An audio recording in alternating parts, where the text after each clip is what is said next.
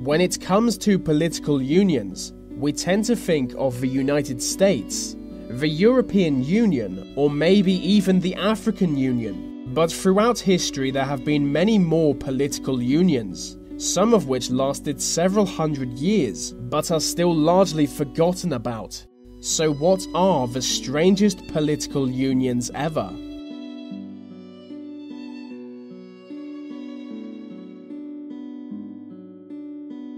Denmark-Norway was a powerful union that lasted just under 300 years. As the name suggests, it was between Denmark and Norway and included their overseas islands. As a major empire, they also had land in India, Africa and the Caribbean. At first, the union was ruled by a democratically elected monarch, but that didn't last long. It became an absolute monarchy in the year 1600.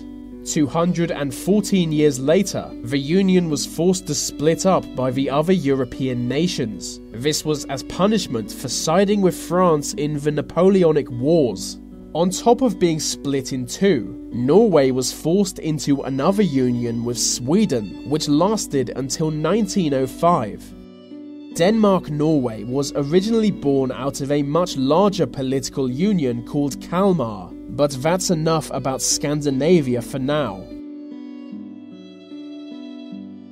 The Federation of Arab Republics was an obviously ill-fated union put together by Colonel Gaddafi. Gaddafi was insane, and he wanted to create one single Arab country. So a referendum was taken in Libya, Egypt and Syria. Each resulted in landslide victories for the pro-union side. The union lasted between 1972 and 1977 before its inevitable collapse. It would have taken a truly great leader to unite the three countries. And clearly Gaddafi wasn't that leader. There were actually several other unions in the Middle East. One between Egypt and Syria, one between Jordan and Iraq, and one between Egypt, Syria and Yemen. So the Arabs really seem to love political unions. The whole Middle East is like a graveyard of failed states.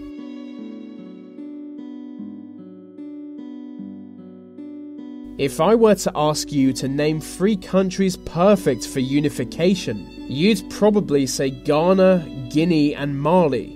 Their union lasted from 1958 to 1961. This was during the decolonization of Africa, so no one really knew which countries were meant to exist.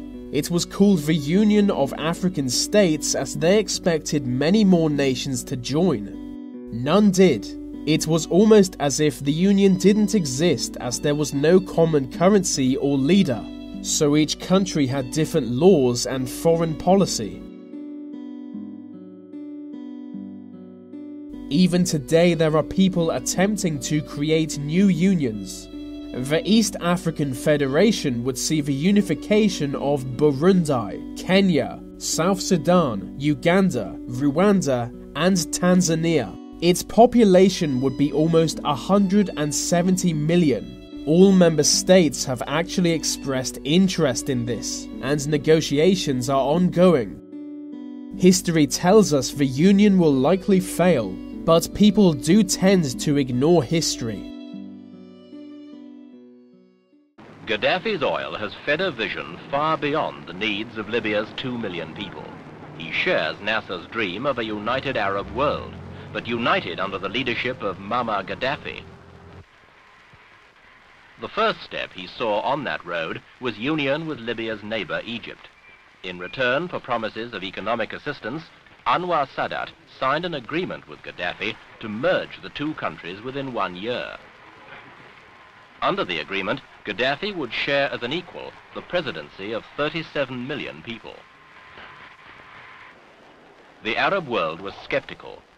Few could believe that the Egyptians would allow themselves to be ruled by a young hothead from the desert, or that Gaddafi would make good on his pledge of aid.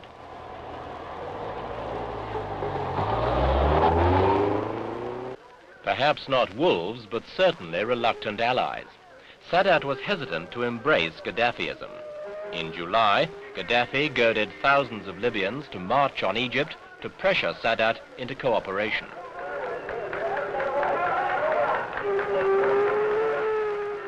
But Sadat had bigger fish to fry. As Gaddafi's hysterical campaign reached its height, Sadat and